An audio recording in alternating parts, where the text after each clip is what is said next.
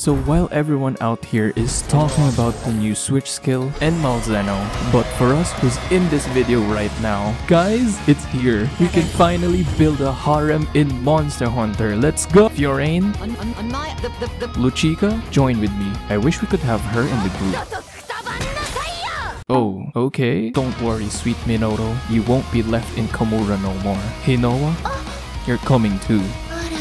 Okay, alright, yeah, we're just gonna do this 69th Malo. I haven't gotten the ruby yet.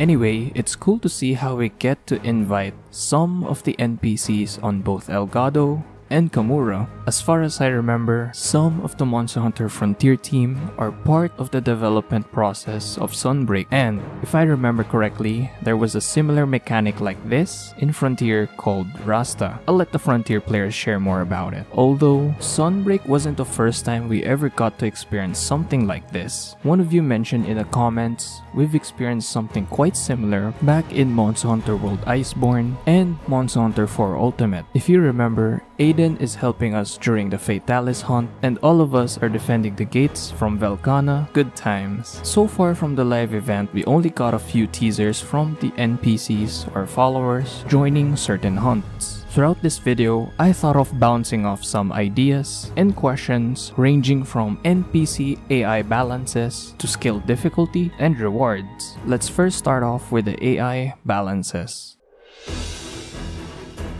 In the trailer, we can't really see the health bars of the NPC, and after watching this Malzeno clip a crap ton of times, Fiorane just gets staggered with some of Malzeno's attacks, but that's about it. Unfortunately, it didn't really tell us if they are invincible. I'm thinking, the NPC wouldn't really cart, it might just heal itself or pop a life powder before it even faints. Because let's face it, would you still bring an NPC if they end up contributing to the quest cart limit? I've read some of your comments in the poll, so you probably wouldn't. I also wondered, do the NPC or followers have a behavior mechanic? You know how with our Palicos and Palamutes, we can choose the behavior, prioritizing large monsters, balance, or small monsters. I wonder if the NPCs have that too. Like, they can attack the monsters aggressively, or they are just passive and want to support you instead. Besides the behavior, one of the crucial points one of you mentioned in this poll, will the NPC or followers cause more distraction than help? This is, if not very important, because without a doubt, this will be a trade-off that some of us have to make. Here are several reasons why some of the hunters think this might be a distraction. As of right now, we don't know how this would turn out in game. Since I use the greatsword, predicting the next position of the monster is crucial to me, so I'd have to think if it's really worth taking an NPC or follower during hunts. Same goes with some of you.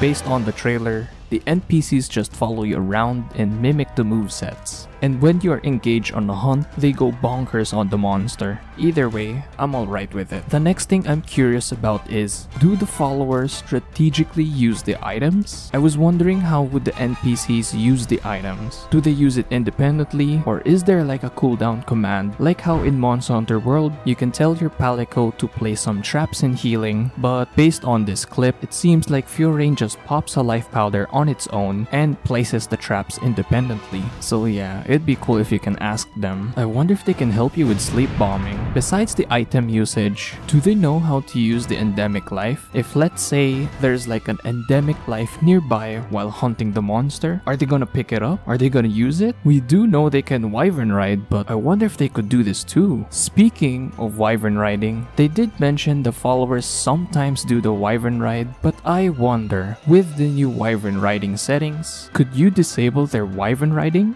Probably not. I hope it's not a big deal.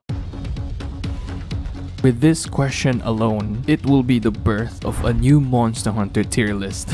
I just saw it coming as soon as they introduced the followers. A lot of factors could come in play here. It's not just their weapon, but also the questions that I've mentioned a while ago, like their behavior and so on. It's going to be interesting. Speaking of weapons, can you share them your equipment? I know this is unlikely to happen, for now at least, but it would be cool. I don't know about you guys, but I don't want my hard grind equipment to be sitting on the box. I want my followers to use them freely if they are joining with me. Also, if the NPCs are going to join with us, does having them in the quest scale the difficulty? You know how in multiplayer, they adjust the difficulty of the monster based on how many players are there on the quest? I wonder if it's going to be the same with the NPCs. What do you think? They did mention something about exclusive rewards from the followers, but I wonder if they mean by extra end quest rewards or special equipment or layered armor from the NPC. I'm thinking it could be end rewards to help reduce the monster grind for other players, but let me know what you think. It's nice to see how we got this mechanic in Monster Hunter. They did mention it's an optional thing, but I think this will help out other players, especially if they want to grind for monster parts. I hope the followers' AI is competent enough. If not, I'll probably ditch my Monster Hunter harem. Speaking of monster parts to grind, in this next video, I'll be sharing you why Seregios is an amazing monster to grind in Sunbreak.